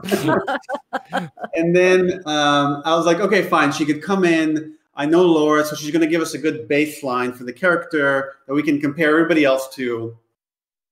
And we brought in a bunch of actors in, and they're playing against Troy. And we changed the names because the scenes were going out there and we didn't want it to leak. So it doesn't say Joel and Ellie. It said some other names I don't remember. But I get a text from Laura the night before. She's like, oh my God, this is Joel and Ellie, isn't it? I'm killing Joel in this scene, aren't I? And I'm like, I don't know. And then she comes in and she does amazing because she's Laura Bailey. She's so good. She's so fucking good. She's really fucking good. But I was so set in my mind to not cast her. I missed a lot of what she did. And then we had some other actors come in, and there was another performer that was there that was like really good. And we all left the stage thinking it's going to be this other person. And then come back to the office, and you want to do your due diligence. So you review the tapes because we film all the editions. I'm watching them one by one again. And I watched Laura. And there's when she's there, like at the time it was a knife, so she's torturing Joel by she's like stabbing him in the leg, and she's trying to get a reaction out of him, and it's not satisfying. And she's almost crying, and there's a vulnerability to it that she's like, a lot of people like played it like angry and like trying to own the room and be like, and she played it smaller, and you can tell it's like someone trying to act big but they're not. And I watched the thing and I'm like, fucking Laura Bailey, man. And I walk out of my office and I see Hallie and Becky and I'm like, it's Laura Bailey, it's not this other person. And so they're like, no, it's this other person. We all walked out and I'm like watch the tape, just, you know what, don't listen to me, just go watch the tape. And they go like, you see them put their headphones and they're watching the tape and like leaning against the monitor, and then they put their headphones on like, yeah, it's Laura Bailey. So that's how Laura Bailey became Abby. One of the questions we we had had to here. find a riffraff like Shannon Woodward to play Dina. I know. Somebody down on their luck. They can't get a role in Hollywood. They got to come to a game. You know, terrible. One of the things that I think got mentioned a lot in the conversation between the reviews and spoiler casts, and then got written in here by Dan Reb, was the fact that why was there such an effort not to talk about Abby early? And that's his question. And I know there was a lot of scuttlebutt about that, of like, oh man, are these review guidelines too restrictive? Are they not? Are they getting in the way of the conversation? What was the decision there of so many people I know, and it's an easy one, or, you know, you compare it to like Metal Gear Solid 2 and Raiden, right? Or Raiden, of like, hey, here you go. Like there's this completely flip you didn't see coming. Like, did you guys do that for shock? Was there a time where you're like, no, everything's gonna be able to be talked about? Like, how do you handle that as a creative, Neil? I guess so much of what we do is we try to think about what kind of game would we want to play and what kind of expectations do we want to have going into that to play it. And Metal Gear Solid 2 is one of my favorite games, and there's no question that was an inspiration in this. And I know some people hated it. I loved when I played Metal Gear Solid 2. And I saw those trailers, and I was there at E3. It's like one of the first E3s I went to, and you were deceived, right? Because they moved boss battles around. You always saw Snake. They never showed you Raiden. And I remember, like, I'm swimming. I'm hearing the guys was like, well, that's weird. It doesn't sound like Snake. And he takes his mask off. It's like, it's not Snake. I'm like, I'm playing a whole new character. This is fucking awesome. And the only thing I walked away from that game is thinking, like, I wish I played Snake again at the end. Like that would help, like, title for me. So when we did this, I'm kind of going off a little bit of a tangent. I was like, but knowing the structure that we want to do half and half, I always knew like we're going to come back to Ellie at the end. Like that was important to wrap up that story. But it just felt like the turn comes so late, and it's so much to me about the joy when a game does that. Like, not quite the same, but it makes me think of Shadow of the Colossus, you know, at the end where like you become a Colossus yourself and you realize like you've been the villain the whole time. And it's like just giving away some of that magic takes away from the experience, takes away, like, I know it doesn't bother other people. And for some people, they need to know everything about the game. That's not how we think, and that's not how we operate. So we did as much as we could to try to protect that experience. Not to bamboozle anyone or like get their $60. Like that's not how, like, yeah, that's our priority. That's the least. In fact, PR, maybe they won't like me saying this, like told us just let people say whatever they want in reviews. They're going to get upset with this restriction. And we said, I don't care. Like, I know that leaks are out there. Not everyone has seen the leaks. In fact, most people who play the game will have not seen the leaks, but they will read reviews. And I know if the restrictions are not there, sometimes reviews try to one-up each other, and what they say, they're going to talk about it. So I'd rather have the restrictions and just eat some people's frustration. But luckily, nobody was frustrated. It was fine. One thing with this game I've seen is that no one's been frustrated with it. Yeah, nothing. It's just been crazy. It's quiet. Warmth and love across the board. I got a few lightning round questions, and then we'll be done. So here's one that actually, this isn't part of lightning round, but then we'll get a lightning round. Ben writes at patreon.com/kindoffunnygames and says, I was wondering if any of you, particularly Neil, could speak to what sparked the decision to include the story of this gender transition within the game, and what kind of consultation was done within the company in order to portray a trans character properly. I was playing the game while streaming it to my friends on Discord, some of who are trans themselves. And while they were excited at having trans representation in the game of this scale and stature in the industry, there were questions around how the trauma was depicted, particularly the use of his dead name, and whether or not it was necessary for this to be part of the game, as it is something that many trans people experience and don't want to relive. Very curious to hear your thoughts on this. So initially, Lev wasn't trans. I don't remember what made him run away from the religion, and we're looking for a reason for that. So that was one thing kind of happening in the background. And then we have a few people on the team that really kind of are the spearhead as far as diversity, is making sure that we just don't fall into the traps of like kind of creating the same kind of characters you've always seen. Sure. And exploring different people with different backgrounds, different identities, and therefore trying to make our story richer by doing that.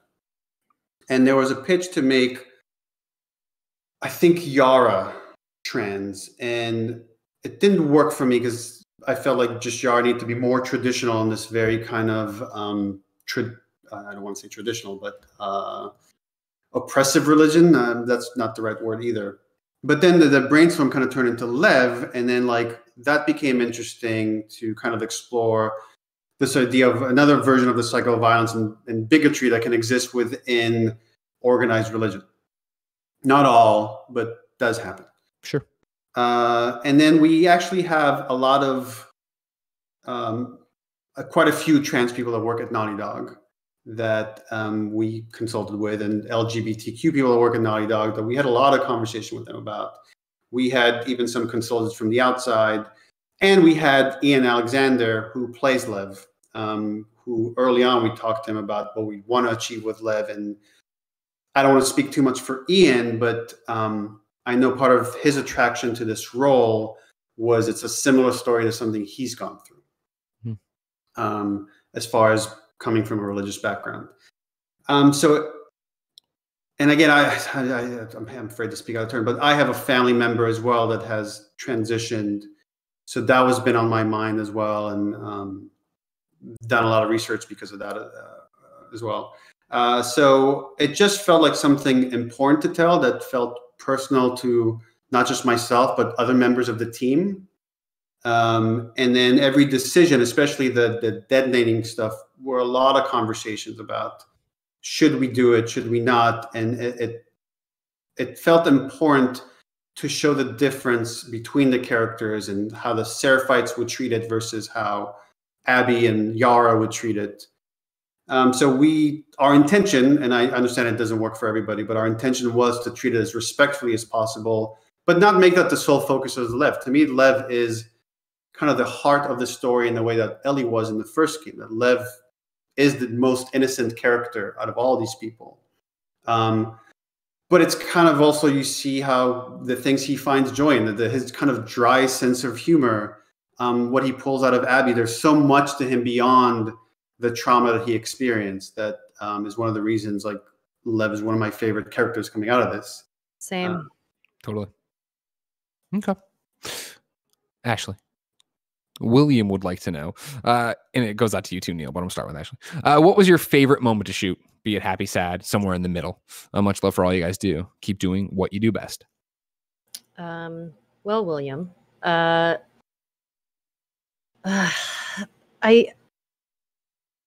so many moments. I mean, and plus we haven't even gotten to discuss Shannon Winward, Dina, in the game, and how incredible she was to work with. I love the whole grow house sequence of the game, and we had so much fun shooting that scene. The very last scene with Joel. That's what came to mind for me, by the way. Yeah, I think that's up there. Yeah, that scene and the grow house scene, I think those are probably outs for Ellie's experience in the game, but also was the whole aquarium sequence with Abby and Owen. but in terms of shooting, I guess for me, probably the grow house sequence and the very last scene with Joel on the porch. Don't forget the sex scene that I was in. Oh yeah, how could we forget about that? Don't start rumors. All right. For me, it was probably the porch scene at the end. So many scenes were like the grow house scene was great, but I'm like, I just think of like the technical challenges of that scene of like having to shoot it with the camera, without the camera, you standing by yourself, like mouthing like the kissing in the air, like bringing that scene back and like trying to like, and the porch scene and the reconciliation, it just felt like it was one of the last scenes I feel like we shot. It was like pretty late in production when we shot that scene. And it just felt like a culmination of so many things from this game and the first game. And it was like watching Ashley and Troy at the top of their game and just kind of standing back. I honestly don't remember giving much direction other than like they kept having ideas of like unpacking the scene in different ways. And it was just such a joy to watch. I felt like maybe how a player feels watching that scene, just watching them work. Another scene I really like. Go for it. Is the scene with Ellie and Tommy when Tommy, after Joel was killed, and he comes to the door and he's like, Maria wanted me to bring you food. And Jeffrey Pierce is so amazing. And so I think also working with him and shooting that scene, we had a good time. You know, one of my favorite scenes to watch now is when Tommy comes back to the farm at the end. You're a monster. That's a monster. And he's sitting there and he's like putting the map on the table. It's because it's like Tommy, who's been like so good and been trying to like kind of protect everybody, has now lost everything, right? It's like he can't walk. He can't watch 3D movies anymore. Can't do VR. Yeah. And his wife left him. His wife left him. He's responsible for Jesse's death in his mind. And that's all he has left now is like finding Abby, and he can only do it through Ellie. And just watching the dynamic there between them and watching Ellie kind of shrink at what this information means to her because she's working so hard to get past it. And watching Dina get pissed off and that fight on the porch and just the way like Matt Neapolitan, our cinematographer, shot that and the way it kind of moves to the map. Like, I love that scene. Like, it's really cool. I feel like Tommy lost the most. Not that it's a competition. He lost a lot. Yeah, and I like the scenes you're talking about here, right? That they're the mirror of each other. Where, right, it is Tommy coming to Ellie's house and Ellie being like, we got to go. Don't listen to Maria. We have to go after him. You know that we have to go we're after her. We have to go after these people. And then later on, right, it's Tommy coming and being like, we have to go on. What did you say? Whatever it takes. We got to go get him. Yeah. If I can be selfish, one of my favorite scenes in the game is our next question. Greg from Edmonton writes in and says, hello all. Ashley's rendition of Take On Me was beautiful, but entirely missable if the player doesn't explore all of downtown Seattle. I fucking adore this scene. Like, you know what I mean? Like, I took so many screen shares of it, and then it was that thing where you can't share them. So I just have them like, I don't want to ruin this moment for people, but I loved it so much. Greg continues. What made you choose to include this and many other scenes / dialogue, but not have them be necessary for the player to experience? I think that's part of the joy of games when you could have missed it and you found it. I often think about Half-Life 2, which is one of my favorite games of all time. When you're walking down a hallway with Alex Vance, and she turns around and like I forget exactly what the line is, and she winks at you. And the fact that I know I could have looked anywhere and I could have missed that wink makes it have that much more weight because I caught it. And there's something about that we talk, like there was a lot of debates within the team of like the scene is so important, and we would track and focus as how many people are seeing it, how many people are missing it, like do we have the right percentage? And I was like, make sure it's missable. It's okay if it's only 30%. That's fine. Not everybody has to see it. They'll talk about it. They'll see it later. Whether they're going to see it on YouTube or play again, they'll eventually see it. But I think the fact that you could miss it gives it that much more weight. And the reason that we picked that song is actually very practical. Is Hallie Gross, co-writer, terrible human being. Terrible. Her best friend is married to the guitarist of Aha.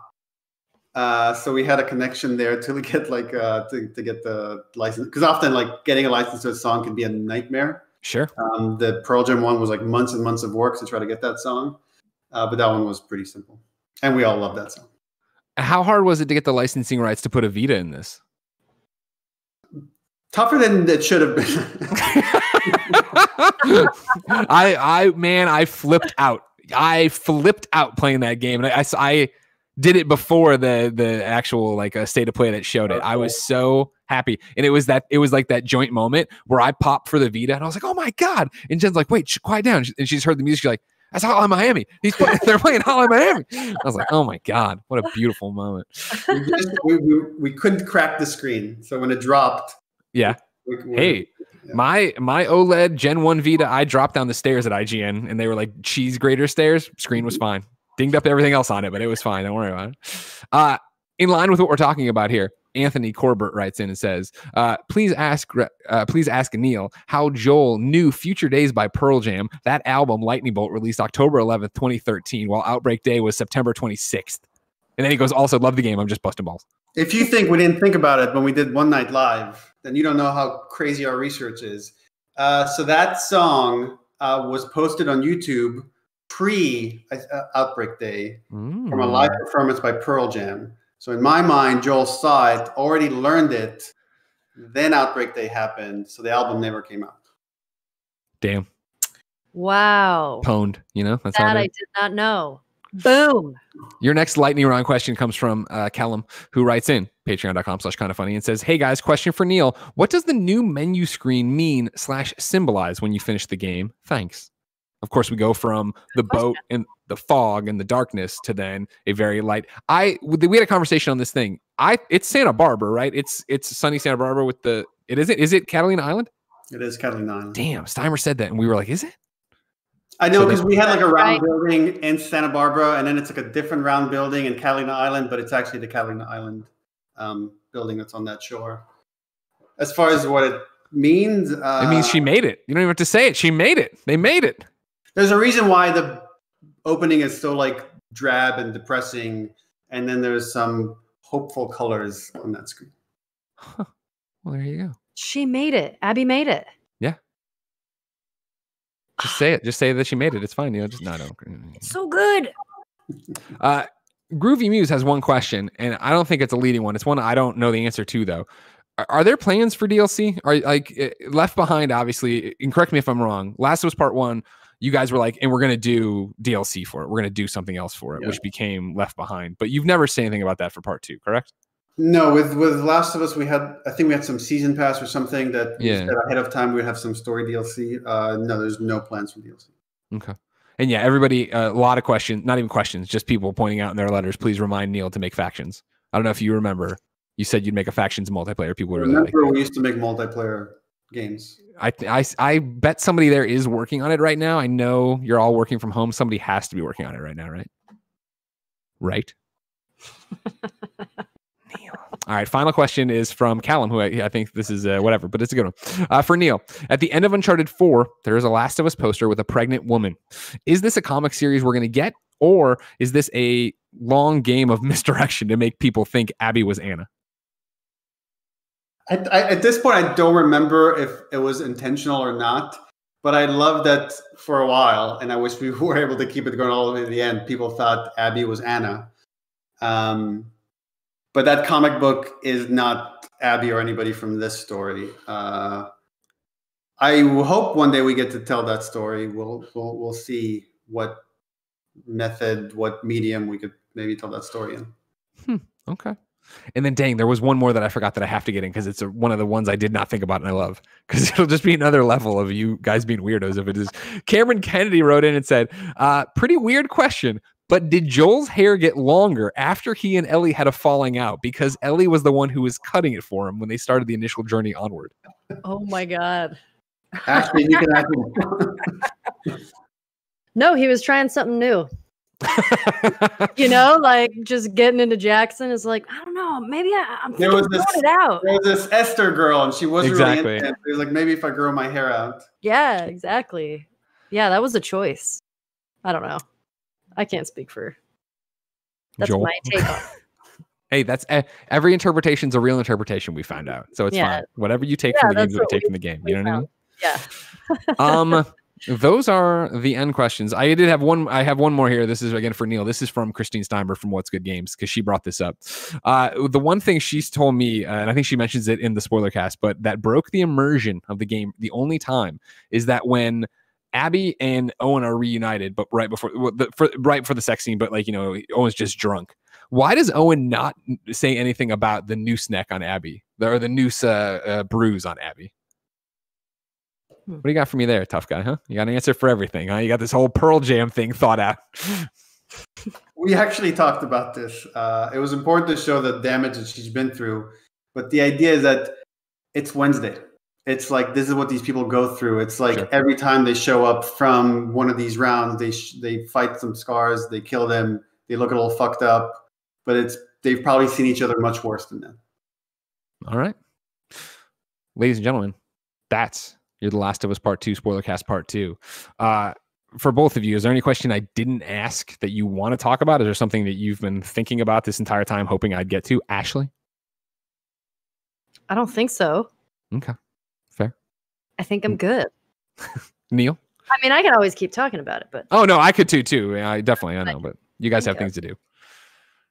No, there's just so much about this game to talk and to praise people and how much work they've done. I'm looking forward to hearing you talk to Laura. By the way, go give Laura some love. There's some people that have been sending some hate her way because of the fictional character that she plays, which is insane and ridiculous. So if you enjoy the game and appreciated her performance, please go give her some love. Yeah, for sure. What questions should I ask Laura on We Have Cool Friends next week? Ask her how much she was deadlifting in preparation for this role, because she started lifting weight. Yeah, that's a good question. Oh my God. Okay, got it. Are you writing it down? It's written down. It's in Chicken Scratch, but I got it. We'll be in there. Don't you guys worry. Thank you both so much for your time and for making this game. I think I speak on behalf of so many different video game fans when I say I think this thing's incredible. I think it's on another level of games, and I really do think it's incredibly special. So thank you. Cool, thanks. It's nice to talk about it. I'm sure it's got to be nice to finally be able to talk about it. Ladies and gentlemen, of course, what did you think of The Last of Us Part 2? Let us know here in the comments. Share the video with your friends. If you're listening on a podcast service, roll down your window right now and yell, "Hey, everybody, listen to Kind of Funny Games," and then they'll download it on their podcast apps too. Remember, the Kind of Funny Gamescast post weekly. It is us hanging out, talking about video games that we love. You can go to patreon.com/kindoffunnygames to be a part of it, get it ad-free, and of course, get it with the exclusive post show, which we're not doing today because obviously we have guests and that's weird. So I got to let them go home at some point. But until next time, ladies and gentlemen, it's been our pleasure to serve you.